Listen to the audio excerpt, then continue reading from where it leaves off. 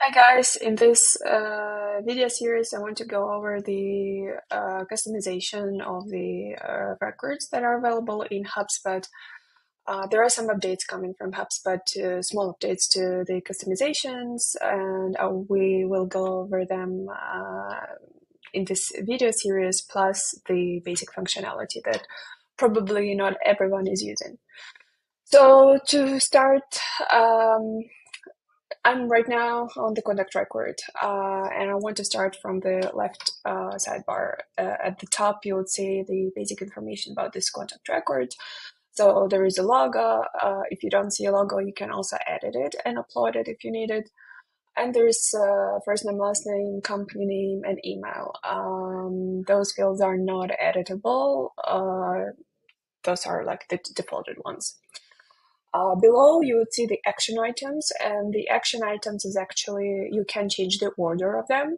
So for example, if you're SDR, if you're not communicating with the person directly with prospects, you would probably switch the action items to something else, like not communicating through calls, but communicating through emails or sequences. So for example, right now, what I have here is a note, email, enroll in sequence, task, log a LinkedIn message, and then more. If you click three dots here, you would see here reorder activity buttons functionality, and this is where you can change the order. So 5 top activities and the others would be in the more section. Before moving down, I also want to go over these actions drop-down list because most of the peoples are missing the functionality that is in it. So follow, you can follow. So for example, if you're not a contact owner, this is where this functionality can be useful for you. Because if you're a contact owner, you will probably be notified anytime any activity is going to be tracked or changed on the contact record. If you're gonna hit follow and you're not a contact owner, you would be notified similarly. So it could be cases when more than one person managing a deal or a contact record, right? It could be cases when you want to supervise someone, or this is like a huge account and you want to be notified whenever it's changing here, like in terms of whenever a new activity is tracked or the deal is created. So you might want to hit follow in those cases. Then we also have a view all property. This is like basically where you can see the drop down of all the available properties and information. If you want to dig deeper into information available about this contact record.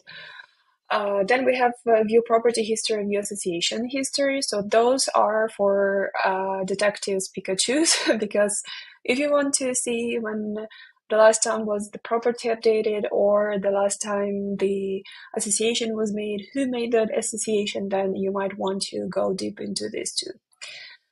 Then we have a summarizing chatbot button. This is a chatbot functionality, AI functionality from HubSpot.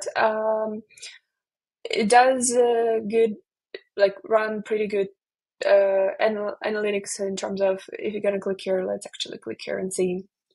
It's going to summarize the information about the contact record for me. So as you can see, it put some generic details plus a summary and a summary of engagement, which is pretty cool. But that's a total different topic, chatbot, for another video. Then we have search in Google. So this is something if you need to, so you don't need to copy and paste, you just click here and you'll be transferred to Google, where you can enrich your contact record with any information there. If you've been notified by this contact that they don't want to receive any communication from you, or you see that this is a competitor, for example, you might want to opt out of marketing emails. Restore activity, this is something, so activities like engagements, meetings, tasks, they can be deleted and they also can be restored within 90 days. So this is where you go to restore them.